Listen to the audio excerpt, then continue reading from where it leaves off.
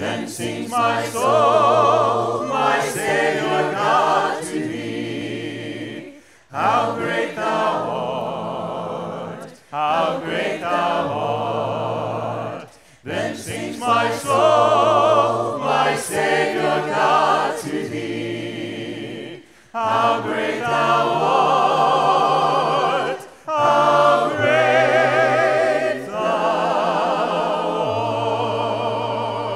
art. And when I think that God his Son not sparing sent him to die, I scarce can take it in, that on the cross my burden gladly bearing, he bled and died to take away my sin. Then sings my soul, my Savior God, to thee. How great thou art, how great thou art. Then sings my soul, my Savior God, to thee. How great thou art, how great thou art.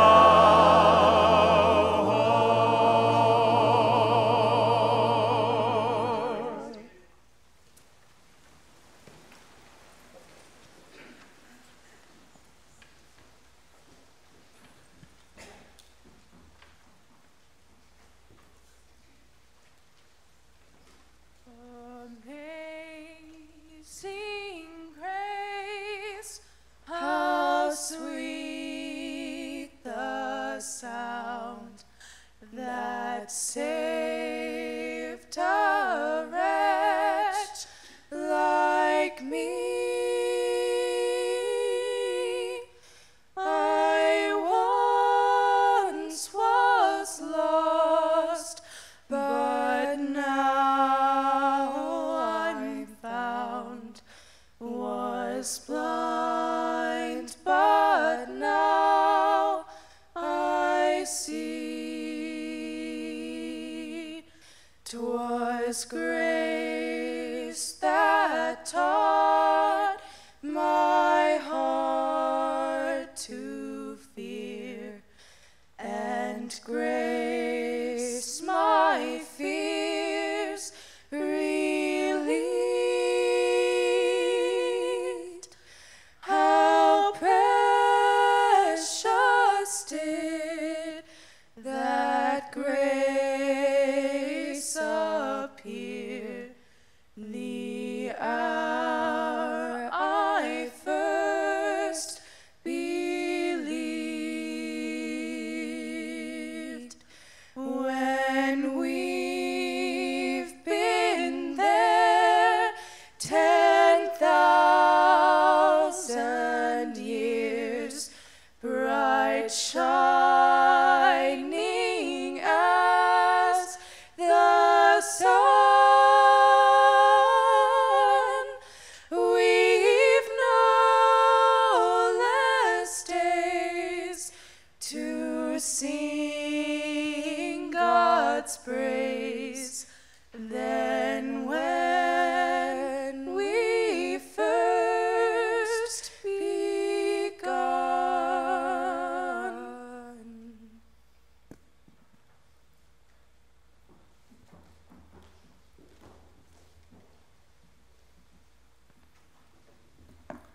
Thank you. On behalf of the Banowsky family, I welcome you to this celebration of one of God's most remarkable creations, William Slater Banowsky. Like King David, he was a person after God's own heart as he met the leadership challenges of his time. And today you'll hear eulogies and stories and songs from family members, close friends, and others, all tied together by their love of this unique force of personality, known as husband, father, granddad, friend, brother, and mentor. We welcome all of you here. We know that there are many people from California, members of the Norval and Helen Young family, and President Andy Benton and others from Pepperdine, regents and staff from the University of Oklahoma, as well as others from our city and other universities. We welcome you for this celebration of William S. Banowsky. Would you bow with me, please? Our Father, you have blessed us with the friendship, companionship, and leadership of one we all know was a special presence among us. Thank you for the many who accepted your Son through his messages. And thank you for his leadership of two important educational institutions, Pepperdine and OU. And thank you for blessing him with Gay and 4 sons and their families. We all grieve his passing, Lord, but we know that he was simply now entered the eternal stage of your kingdom, a kingdom he long awaited. May our celebration of his life comfort his family and all of us who are blessed to share time on earth with him. And through your Son we pray. Amen. Britton and Baxter have written a beautiful statement summary of their dad that's in the program that you received. And I know it was rather long, but his life had many things to note. And so we hope that you'll take it with you and to go through it. But as is in that summary, you know that Bill was born in 1936 in Abilene and grew up in Fort Worth.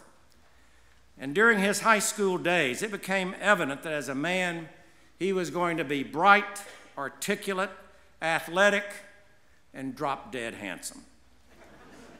When he got to college, he needed every bit of it to attract Gay Barnes, who every boy at Lipscomb wanted also to date. 62 years, 4 sons, and a big family later, it's probably safe to say it was a good match. But Bill quickly learned in junior high, high school, and college, he had uncommon oratory skills. Whether it was debate, preaching, or simply speaking on particular issues, he had the ability to get people's attention, make his points, be understandable, and leave his audience totally impressed. He had the rare gift of charisma. He focused in speech for his bachelor's, master's, and doctoral degrees. And working on his doctorate degree, he was the Sunday preaching minister at Southgate Church of Christ, and eventually dean of students at Pepperdine. All 3 full-time jobs that he did at the same time. He became the pulpit minister in 2000 of the 2,000-member Broadway Church of Christ in 1964, and it was one of the largest churches of Christ in the world. And he did this at the ripe old age of 28. Earlier at Lipscomb, Bill caught the eye of Norval Young, who had previously been the minister of the Broadway Church for 11 years before moving to a leadership position at Pepperdine. Norval could recognize talent and brought Bill to Pepperdine both before and after Bill and Gay were at Broadway. I enrolled in Lubbock Christian College on a basketball farm-out scholarship from Abilene Christian in the fall of 1964, soon after Bill and Gay arrived at Broadway.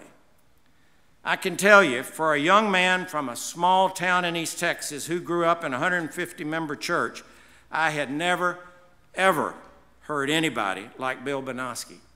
He was spellbinding, knowledgeable of Scripture, adroit at humor, and looked like a movie star, and was effective at convincing people to accept Jesus as their Savior. And hundreds, if not thousands, did. Every preacher boy at LCU wanted to be like Bill, and they filled his homiletics classes. Because in churches of Christ, we had never heard anybody quite like Bill. After 5 years at Broadway, he returned to Pepperdine, where he and Norval joined forces to move the campus from a small section of Los Angeles to the beautiful Malibu Hills. With only dreams, a gift of land, and an unquenchable desire to succeed, the two of them bonded to the task, with Bill soon leading the way with the energy, charisma, and confidence that was required to get individuals who were not alums to see the vision that they together could build at Malibu.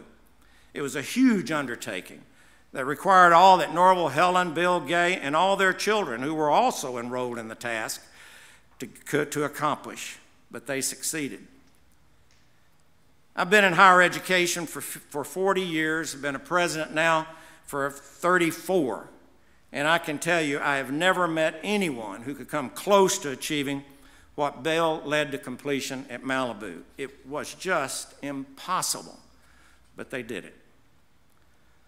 Often accompanying high energy and high achievement motivation in a leader is restlessness, which was certainly one of Bill's characteristics. Soon after the Malibu campus settled into a more consolidating, expanding, growing phase, he was ready to do something else. He had already been involved in politics in California and felt that Oklahoma might down the road provide an opportunity for a political conservative, and the University of Oklahoma presidency was open, and 3 of the people who are here today that were on the regents at that time selected him to be president. After completing my doctorate at UT Austin in '75, Gail and I moved to Pepperdine, where after a short time I became chair of social science, eventually associate vice president, and had the occasion to work with Bill. So in 1978, after he became president of OU, he asked us to join him and Gay there as his chief of staff, with the eventual title of vice president for executive affairs. In some ways, at the age of 33, I became for Bill what he had been about the same age for Norval, a point which he occasionally noted, and also occasionally noted at 34, he was a president, not a vice president. We shared common backgrounds. Both our parents were school teachers and administrators, and we had similar church backgrounds. We became close in a hurry, and much of what I know about higher education and leading an institution I learned from him. Outside of my family, no one has had more influence on my life than Bill.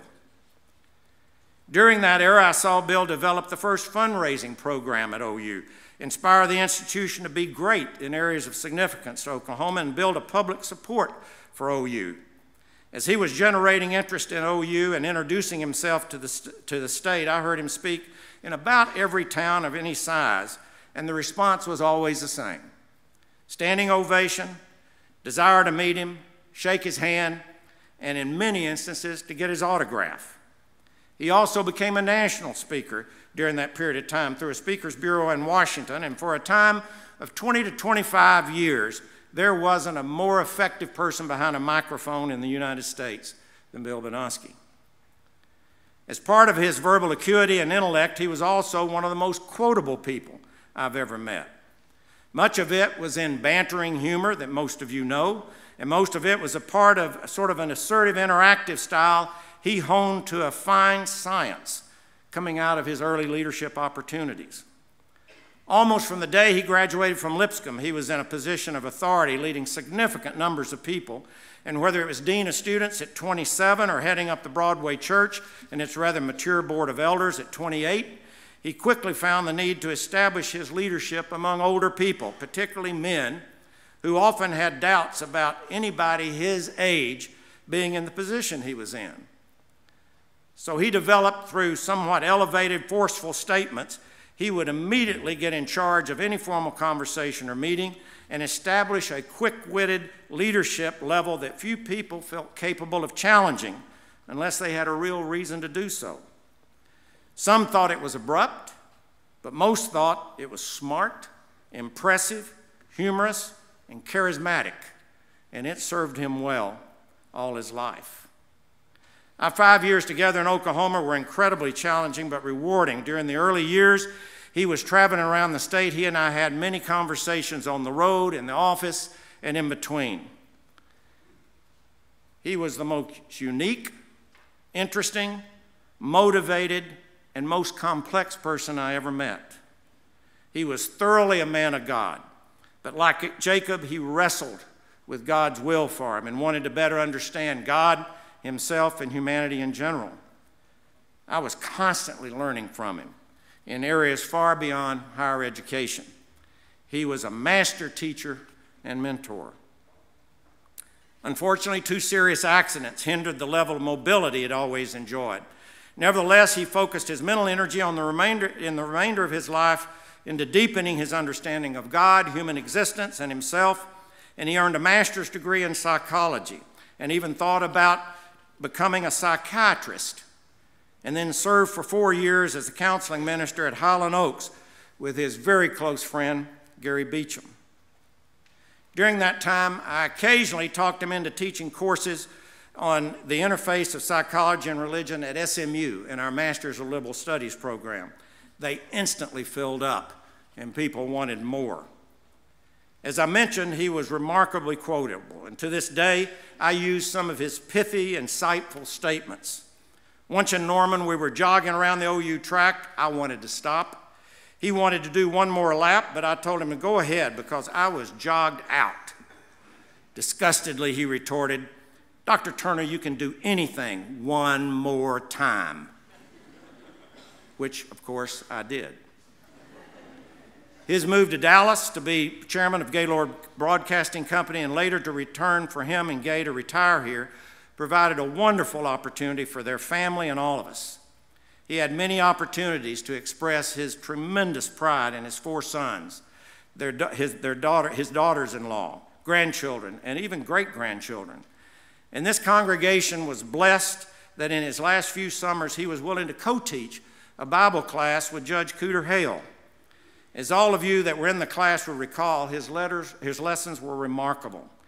His years of study, his deep faith, his unusual way of organizing and expressing profound ideas while constantly harassing Pete Schinkel, Bobby Skelton, me, or Brad, all in good fun, made them memorable occasions.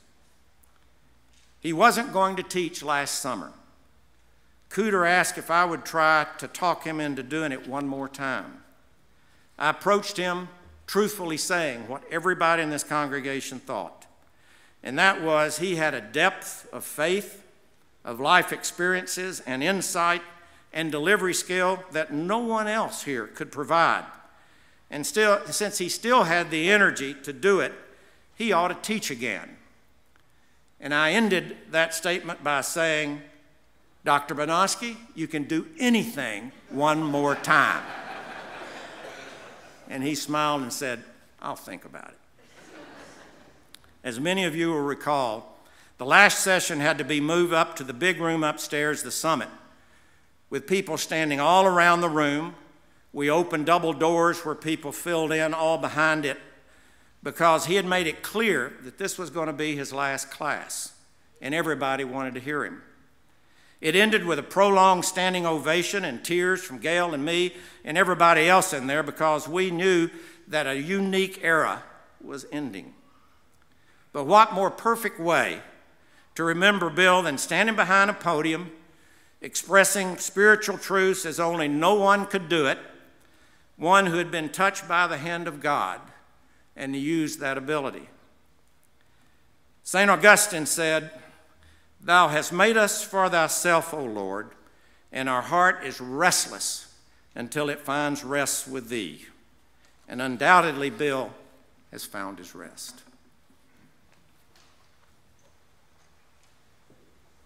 Softly and tenderly, Jesus is calling, calling for you and for me. See on the portals he's waiting and watching, watching for you and for me. Come home, come home, come home. You are weary, come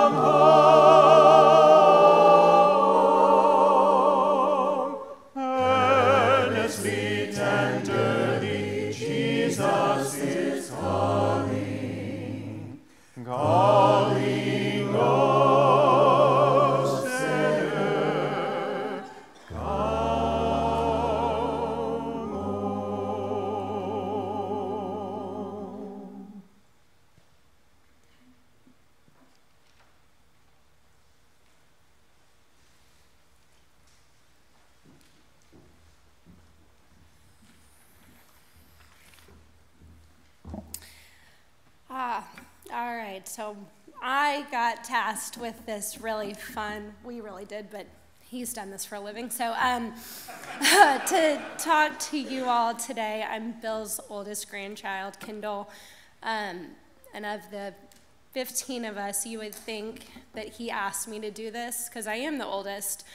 But as Gerald has said, that Granddaddy has different plans, and I believe that today he had a very different plan with having me up here. I don't particularly love public speaking, especially in an occasion like this, and I can see him right now smiling down, saying, Kendall, this is the test that you were meant to do, and what better way to do it than sitting here talking about me? You know, for everyone that knows my granddaddy well knows that he loved to push buttons. He'd find a weakness, he'd engage that weakness to see how you react. So again, you know, joke's on me. I'm here having my weaknesses test. As I sat here thinking about what I would say and my granddaddy in general, so many words that Gerald also described came to mind. He was determined and selfless, passionate, supportive, loving, and very stubborn. But ultimately, the word that I kept coming back to over and over again, and Gary even brought it up when I saw him before the service, was my granddaddy was so proud. Every time from as far back as I can remember, my granddaddy told me how proud he was of me. Didn't matter that I went to UT instead of OU, hook 'em, or that I followed my uncle's paths and was a lawyer and chose to teach Pilates instead. My granddaddy cared and was proud of things that I did because I was passionate about them and I had a reason behind it, and it didn't matter what it was.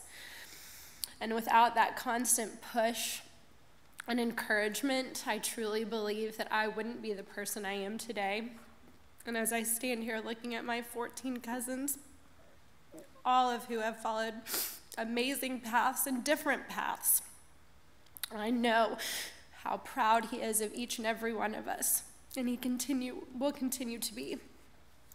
Gerald kind of helped me out and laid out the foundation of Granddaddy's amazing achievements, and I don't really feel like I need to repeat them again or that I won't be able to get through it, but of all the accomplishments in his lifetime, my granddaddy would always say his biggest accomplishment was this family. Of everything that he had done, which is a lot, he was most proud of the family that he built and that the legacy he knows that we will carry forward. Granddaddy, we are so grateful for you, and thank you for continually pushing us to be our best. We're here today to celebrate the amazing life you had, and we are all making a vow to forever make you proud. We love you so very much.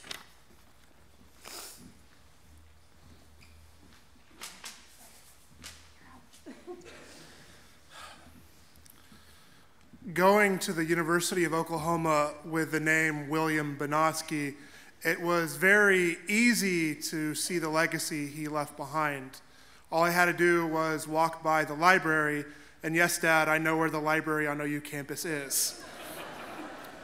But for me, for all the buildings he built, all the trees he planted, the greatest legacy he has is as my grandfather, and he was very good at it.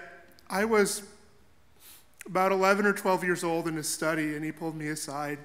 He said, "Son, I know you lost your other grandfather when you were 6, and he was a really great man.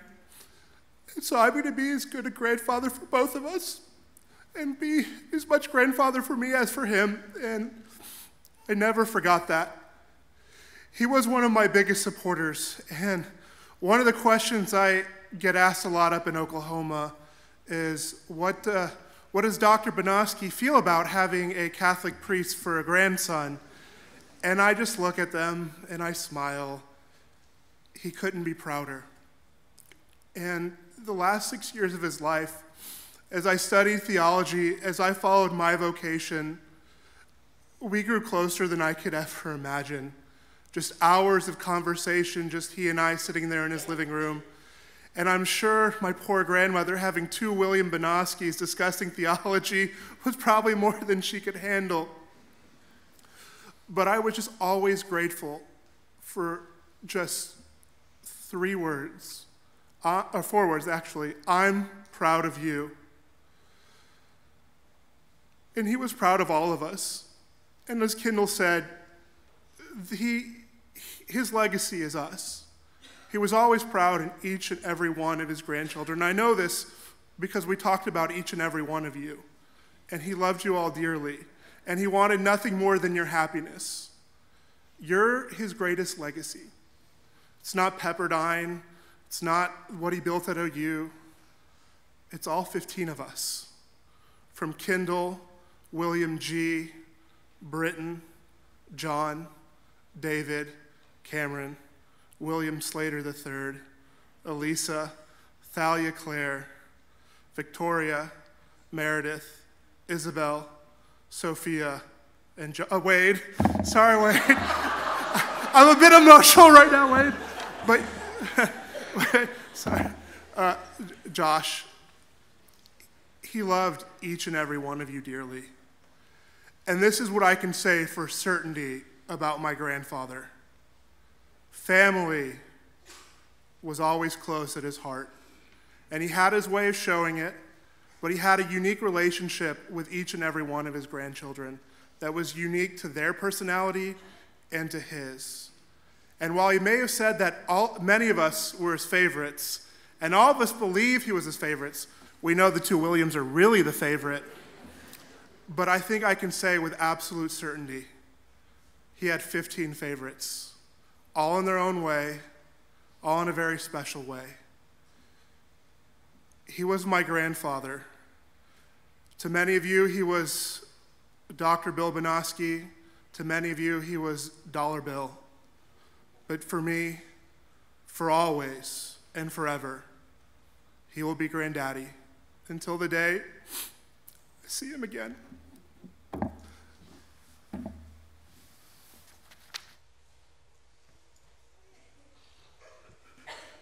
I come to the garden alone, while the dew is still on the roses, and the voice I hear falling on my ear, the Son of God discloses.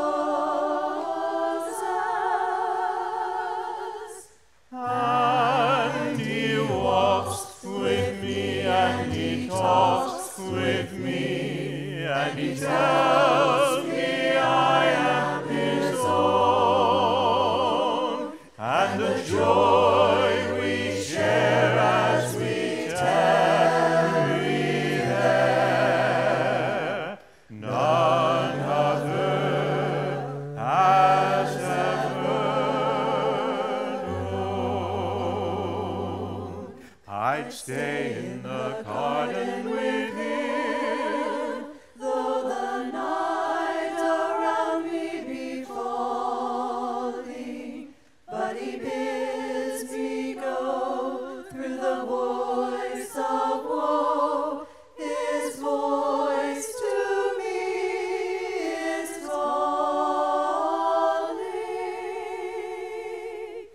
And he walks with me, and he talks with me, and he tells me I am his own, and the joy we share as we tarry there, none other has ever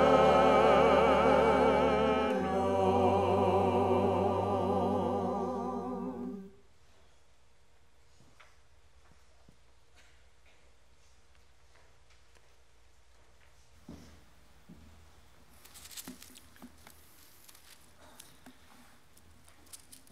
Gay,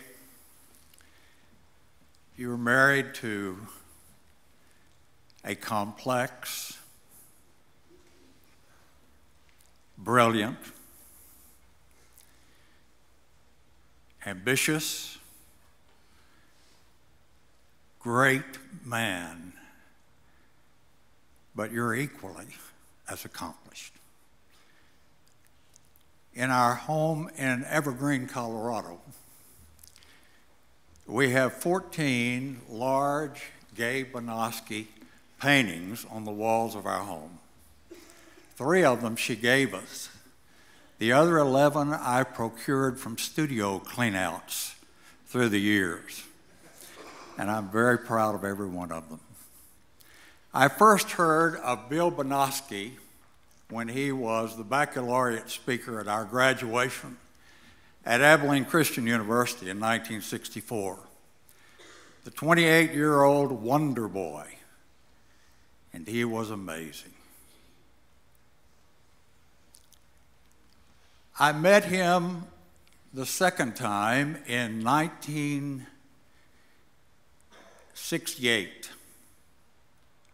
I was preaching in Waco at the Columbus Avenue Church of Christ, taking graduate study at Baylor, and our professor walked in one Tuesday afternoon about 1 o'clock, and he said, I want to say one thing before I begin the lecture today, and that is, if any of you have opportunity to be in Dallas this weekend, you need to go hear Dr. William S. Banowsky, who will be speaking on Stemmons Avenue at the mall, the large mall.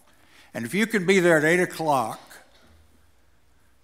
I'll promise you on Friday night you'll not be disappointed.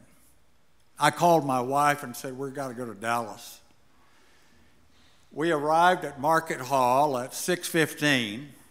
There was a large curtain that descended from the ceiling to the floor of the big banquet hall.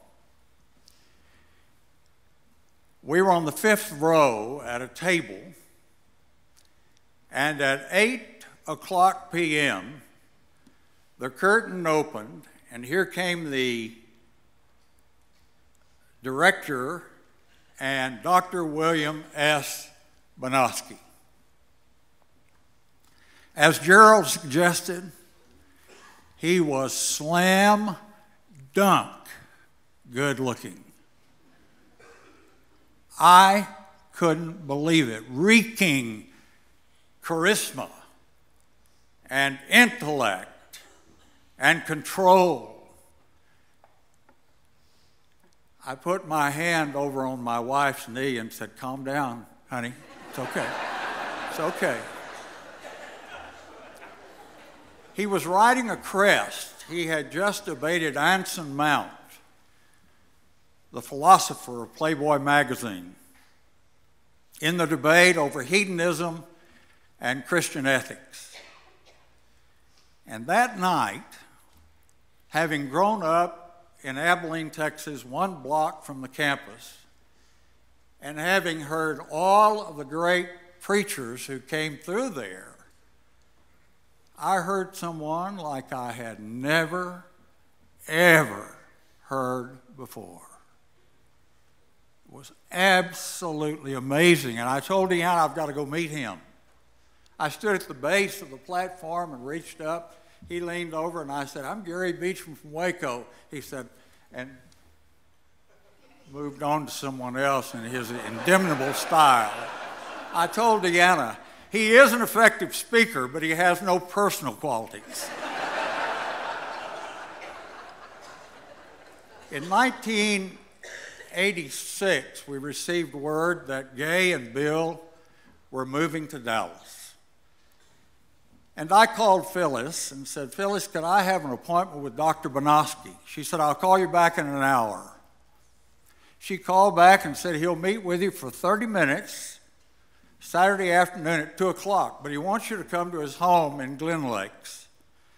And so I was there at 2 o'clock. We visited for about 3 hours, and the next morning he and Gay were at church. I was so thrilled. And it began a wonderful, fabulous friendship. They were there for 3 or 4 years and moved to LA with the hospital corp. Stayed out there for a few years and came back. And Bill had received his credentials at Pepperdine in counseling, and I procured his services to volunteer his time to come and be our church counselor.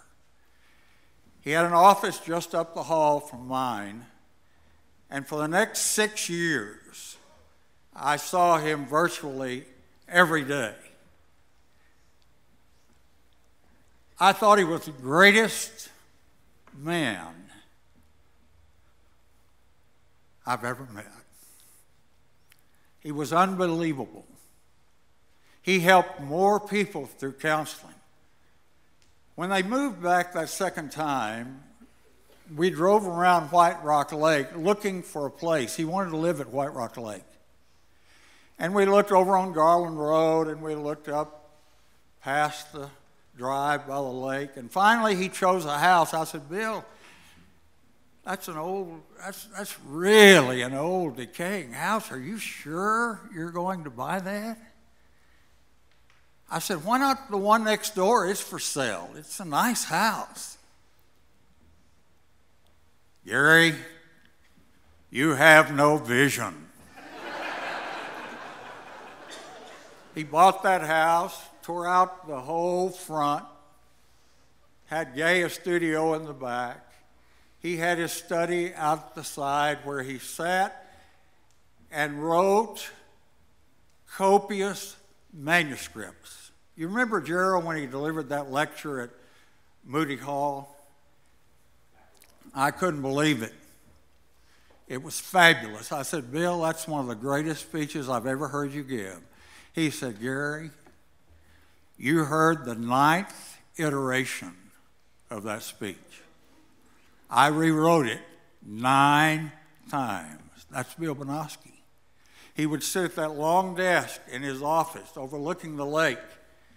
He'd have a fireplace burning in August, September, it didn't matter. And he would write page after page after page after page, toss them aside, and start over again. He was as perfectionistic as anyone could imagine. What a great man. Unbelievable. Dag Hammarskjöld said to the United Nations, the meaning of life can only be defined at death. We have visited in Paris at the Tomb of the Unknown Soldier. We visited the Acropolis and the great noted leaders of Athens. We have visited the Vatican where the priests are laid to rest. We visited Westminster Abbey where kings and queens and poets are laid to rest. But there is one tomb just outside Jerusalem that defines them all. The stone is rolled away. There is no one there. He is risen. He is risen indeed. It is that tomb that defines what we're doing here today. What shall we say then? This corruptible has to put on incorruption. This mortal has to put on immortality. And then shall come to fruition the saying, death is swallowed up in victory. O death, where is your sting? Grave, where is the victory? The sting of death is sin, but the victory over sin is the incarnate Christ. God be thanked for the victory that's in Jesus.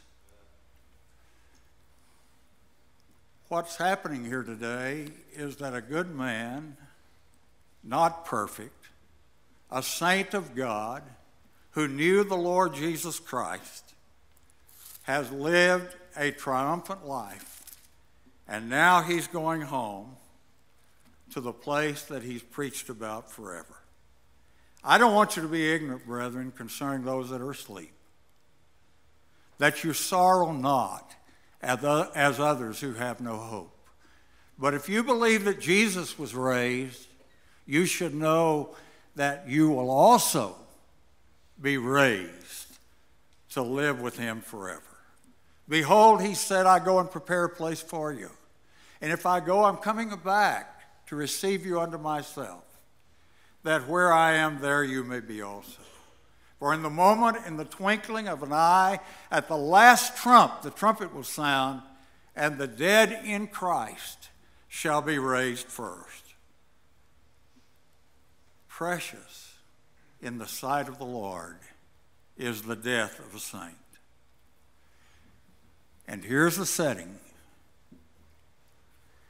Well done, good and faithful servant. You've been faithful over a few things.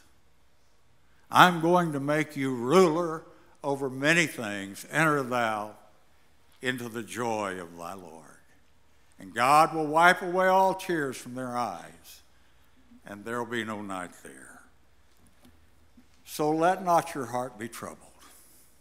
You believe in God, believe also in me. In my Father's house there are many mansions. If it were not so, I would have told you. And I go now and prepare a place for you. And if I go, I'll come again and receive you unto myself, that where I am, there you may be also. God bless.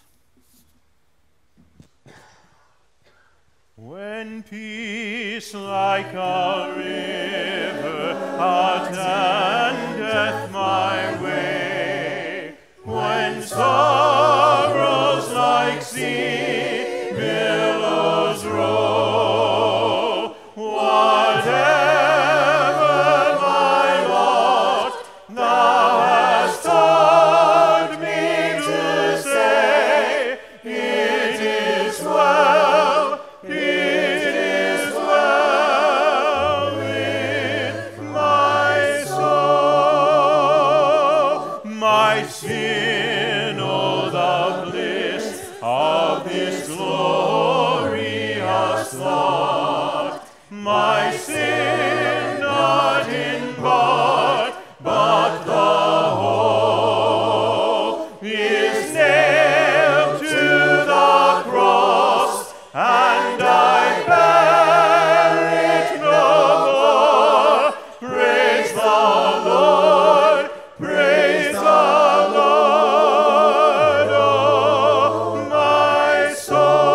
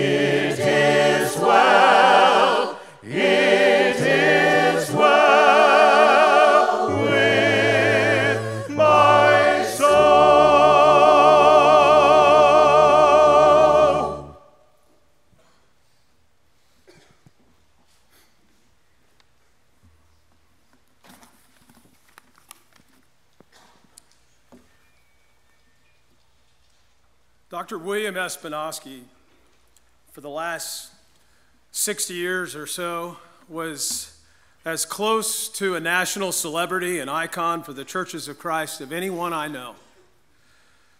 He was given the gift of vision by God as a very young man to know how vital it was to extend Christ's love to everyone. And he lived a life that modeled the extending of grace to all and how one can be benefited from that grace. He exemplified his values by the love he showed the world for his God, for gay, and his beloved family, and his close friends. He was at his core a gospel preacher. And from the moment he ascended to the pulpit as a teenager, continuing to the publication of his groundbreaking book, the seminal doctoral dissertation, Mirror of a Movement, that chronicled the Stone Campbell movement through the evolution of the ACU lectures, and later to ascend onto platforms with global scholars, queens, kings, presidents, and even shahs. He never denied his roots. In fact, as Dr. Turner and Dr. Beecham shared, he held the evangelistic fervor until he was taken home to heaven last Sunday evening. You see, I'm a walk-on friend. I'm not a scholarship friend. Dr. Banowsky let me walk on to his friendship. I grew up a fifth-generation Church of Christ boy in Albuquerque, New Mexico, the son of a school teacher coach and a school nurse who met at Abilene Christian College. Bill Banowsky was a star to our home. I had never met him until later in my life. And the story in our home of a chance meeting with this bigger-than-life preacher was my father telling how he opened up his public school junior high gymnasium in 1958-59 on a Saturday or Sunday for inter-congregational basketball games, and how then minister at Netherwood Church of Christ in Albuquerque walked up to my dad and said, "Hi, I'm Bill Banowsky. Thanks for opening the gym. Let's play." And they did. And that story was told many times at our home because of where Bill skyrocketed to after that Albuquerque's chapter, and it became my father's brush with fame. For me, it came to life as a 14-year-old boy later who looked forward to receiving my copy of Sports Illustrated each week, having been given a subscription for my birthday the year before. And on the week of May 23rd, 1977, I took my magazine from the family mail stack my mom brought in, and on the cover were two dominant pro basketball players, both of them great legends from the wooden UCLA era. Bill Walton and Kareem Jabbar fighting it out as pros. And while that was wonderful, I would learn later that Dr. Banowsky knew both of them personally. However, for me, it was not the cover. It was as I turned to page 100, and in there was a spread on Pepperdine University. This was huge. And then you turn the page, and there is Dr. Banowsky with his hand stretched out over the Malibu Miracle atop the perch of what is now the Brock House, the president's home. For me, that was unbelievable because Bill Banowsky was one of us. And there he was in a national magazine, and I'll never forget the feeling I had when I saw that. Little did I know that I would have the blessing of knowing Dr. Banowsky later, and he would become a continuing motif in my life because while I haven't been in higher education for 40 years, Dr. Turner gave me a certificate the other day for about half of that. And it all started at Abilene Christian with Vice President Bob Hunter, who encouraged President Bill Teague for me to be his assistant. Then I went to Pepperdine, and I worked directly with David Davenport, President Davenport, as his assistant, and Andy Benton, who's here today, as his vice president. And I've been 20 years with President Turner. And I can tell you that Bill Banowsky influenced every one of these leaders I've mentioned. I am from that tree, and I have had the privilege of having a personal relationship with Bill and Gay, and I am so grateful for that. He became a friend, professor, spiritual guidance counselor, a speech coach, and he's grading me right now, and he would like it to be shortened. I know what time we're ending this, Baxter.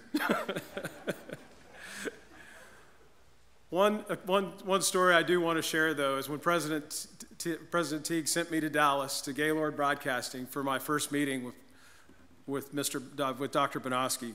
I walked into the office.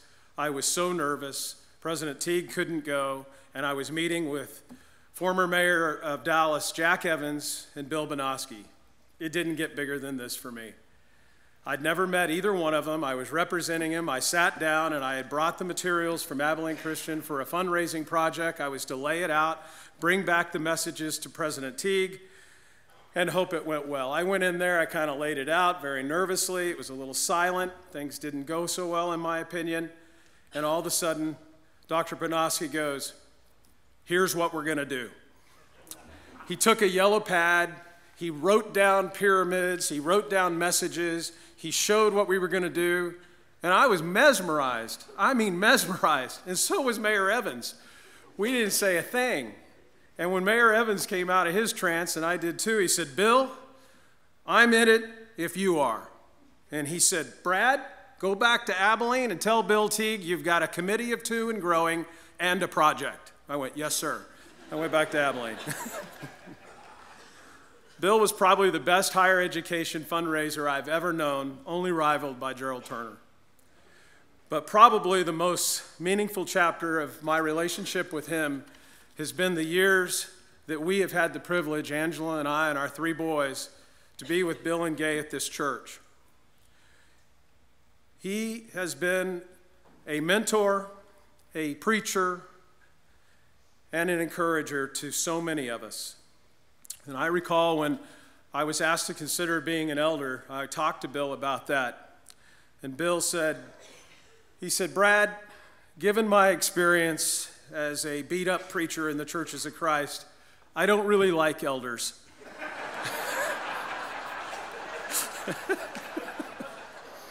He said, "I like Mike Boone and Cooter Hale, so he said, I think you should do it." And so I, and along with Dan Branch and Paul Hurd and others, joined in that class of elders, and we have not regretted it. And one day in the prayer room, he walked by and he said, "Brad, I love the elders here," and I was alone. And he said, "And you're my favorite." And I thought, wow, that's awesome. Sounds like a grandkid story, because then I think Dan came down and said, "You're never going to believe Bill Banowsky just walked by. He said he loves the elders, and he said I'm his favorite." But in fact, I think we were all his favorite, which is why I want to share with you why I was a walk-on. March 4th, I was given the opportunity to be with Bill's closest circle of friends here in Dallas, his confidants, his scholarship friends, Gary Beecham, Gerald Turner, and Pete Schenkel. Bill had asked Pete to extend invitations to all of us for his 83rd birthday lunch at the beautiful formal dining room of their new home at the Tradition here in Dallas. And I was honored to be included, so honored. And as we walked up to the corner round table of the Tradition's dining room, I said to Bill as I was walking next to him, I said, "Bill, this reminds me of the corner table at Los Angeles Country Club where Margaret Brock would entertain you for lunch, and then later law students like my brother and I who were Brock scholars." He said, "Oh, Brad, this lunch is going to be a lot more fun than those." And they were. Every word and every story. I'll cherish that day for the rest of my life, and he felt great, and he looked great. And we had a great time. And thank you, Gay and family, for sharing him with all of us. He has blessed all of us for generations to come. And I'm so grateful God gave him to us. Baxter and the family asked that I close with this reading from 2 Corinthians 4:16 through 18. Therefore, we do not lose heart. Though outwardly we are wasting away, yet inwardly we are being renewed day by day. For our light and momentary troubles are achieving for us an eternal glory that far outweighs them all. So we fix our eyes not on what is seen, but on what is unseen. Since what is seen is temporary, but what is unseen is eternal. Bill kept his eye on what is unseen and eternal. Will you bow with me? Thank you, God, for seeing fit to bless all of us with the life well lived of Bill Banowsky. He loved us, and we loved him. Please comfort his best friend and partner, Gay, and his beloved family. Guide us to always show love, the love of Christ to all, just as Bill did. And in your Son's name that we pray, amen. Our last hymn is Walking Alone at Eve. I feel a little meager giving you the history of this with Jerry Rushford in the room. But this hymn was arranged and the tune was written and composed by William Washington Slater, Will Slater, in 1917. Will Slater was born in Arkansas and moved to what was then known as Indian Territory as a young boy, later the state of Oklahoma. He began his life as a gospel preacher in Shiloh, Oklahoma. He was the father of Thelma Slater Banowsky, who was the mother of our own Bill Banowsky. And how appropriate that we close with this hymn by Bill's grandfather. Literally, the DNA of a gospel preacher ran through his entire fiber, and he blessed us with his life. And so at this time, I'd ask that you stand while the family will depart during this song to the private burial that follows.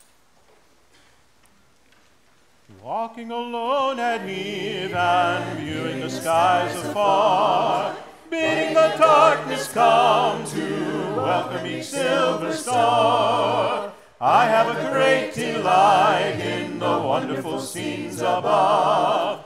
God in his power and might is showing his truth and love. Oh, for a home with God, a place in his foot to rest, surely a safe abode with Jesus and the blessed. Rest for a weary soul, once redeemed by the Savior's love. When I am pure and whole and live with my God above, sitting alone at eve and dreaming the hours away, watching the shadows falling now at the close of day. God in his mercy comes, with his word he is drawing near, spreading his love and truth around me and everywhere.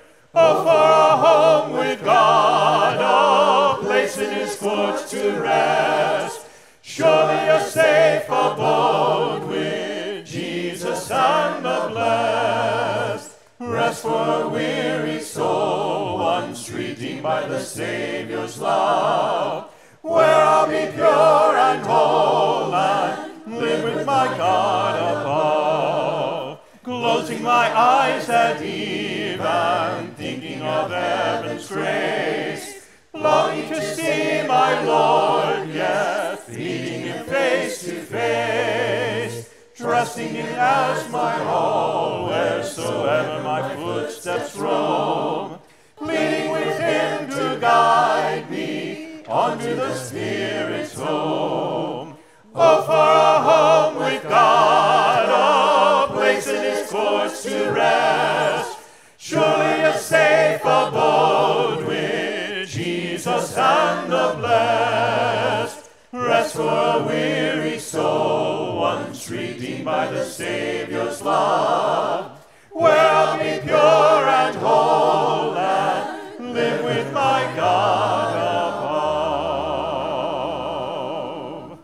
Thank you for being here and honoring Bill's memory and comforting the Banowsky family. We are dismissed.